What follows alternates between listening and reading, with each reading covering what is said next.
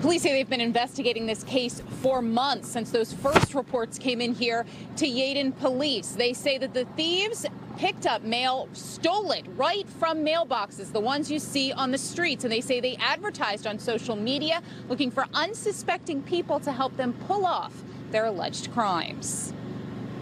Why would I spell my name wrong on my own checks? Because she didn't write that check. Police say Thieves did.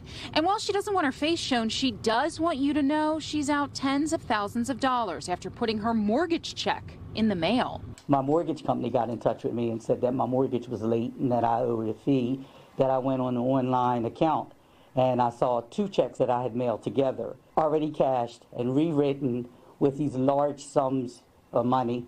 And it definitely was not my handwriting. Police say they'd been on the hunt for check thieves since February, and they had not just hit in Yeadon, but all over the region. Multiple counties and multiple mailboxes. And this video became a major key in the case. Police say the thieves had a key to mailboxes in the region, so they helped themselves. This scheme is very elaborate. Police say the suspects scrubbed the checks with chemicals, write new names and new amounts, and then hit social media. They were advertising on Instagram for individuals looking to make easy money. So those people turned over their ATM cards so the checks could be cashed. And turns out police say they never got that payout. And after weeks of searching, yesterday the car police were hunting for came right through town. They stopped it with several men inside. 3 are in custody and the 4th is wanted now. And this is also what police found. 59 checks out of one of his shoes and 19 debit cards out of the other. And it wasn't just checks inside. Take a look at this gun. Most of the checks were written in the last 2 days. Victims don't even know the money was stolen.